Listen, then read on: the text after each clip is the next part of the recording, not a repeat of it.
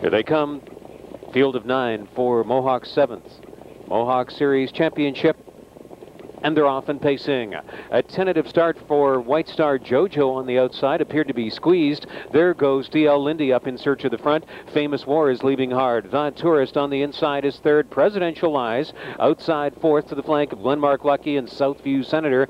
The post-time favorite is eased away a conservative sixth. With Whole Lot of Class from seventh, then it's back to White Star Jojo, and Mackenzie is trailing. Trevor Ritchie up front with Famous War quickly to the quarter in 27 1/5. DL Lindy racing along in second and is already attacking on Famous War. There goes by Arjan with DL Lindy in the backstretch. 2 more lengths to the Tourist, staying in from third, and Glenmark Lucky is flushed first over from fourth. Southview Senator has second over cover from fifth. Presidential Lies is sixth in line. Third to last for the Whole Lot of Class. Then White Star Jojo and Mackenzie. DL Lindy taking over the entry right behind him. Famous War and Glenmark Lucky. The Tourist on the inside fourth. Second over fifth for Southview Senator, 55 3. They made that half. Glenmark Lucky on the outside is on the attack on DL Lindy on down to 3/4. Famous War is in the box. Southview Senator yet to kick in from second over fourth. Whole Lot of Class sweeps up on the outside fifth at the flank of the Tourist. Then Presidential Lies. Second to last is White Star Jojo on the outside, and Mackenzie is trailing DL Lindy.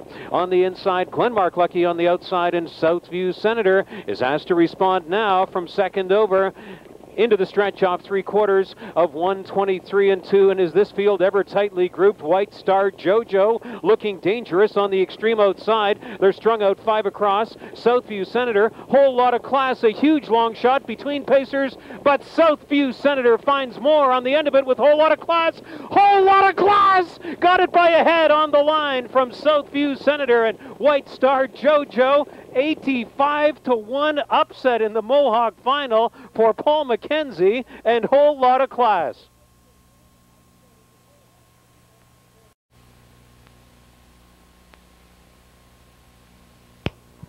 Return to the winner's circle was number 3, Whole Lot of Class. Winning the championship final of the 2001 Mohawk Series. Longest on the board at 85 1. Actually, his closing odds were 89 1.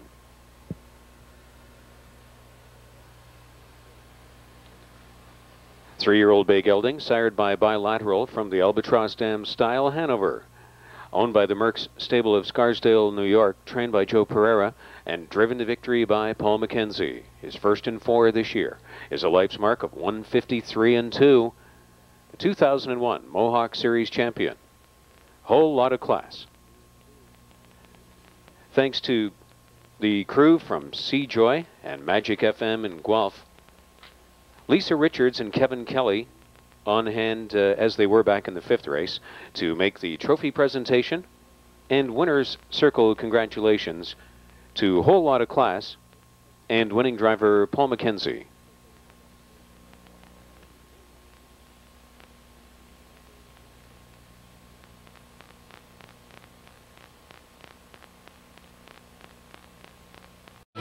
Shocking upset tonight in the Mohawk final. Paul Mackenzie aboard Whole Lot of Class, pulls off the shocker, 153 2. Good driving finish there. Just got up to win it. What was your approach going in? This was a colt who you knew was a long shot, made a break last time around. What was your pregame strategy if you had one?